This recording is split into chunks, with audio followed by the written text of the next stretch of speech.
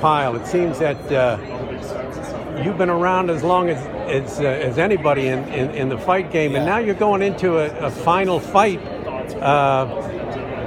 How do you prepare yourself for that? Because I would think you get a flood of memories and things overcome, and it'd be hard to concentrate. No, it's not actually. It's a very liberating feeling. It's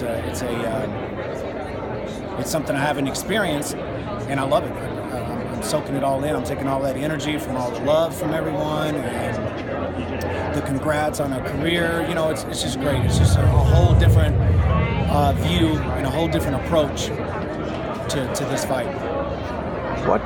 What enabled you to have such a long career, to go on for so long? Now, I'm not saying you're an old man, you're still a young guy, but in the sport, in sports, it's a very short shelf life, especially in this sport. That's correct.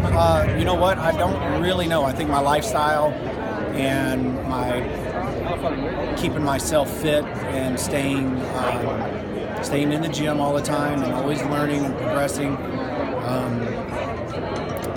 And I don't really have a rock'em sock'em robot type style of fighting either. So maybe that kind of has something to do with it. Who knows? I don't know. Well, it's worked for you, and we've always enjoyed watching you. I know the fans, you're a favorite with so many of them, and want to wish you all the best. And I usually don't pick anybody, but I'm in your corner for this one. I want you to come out with your hand raised. I appreciate that. Thank you very much.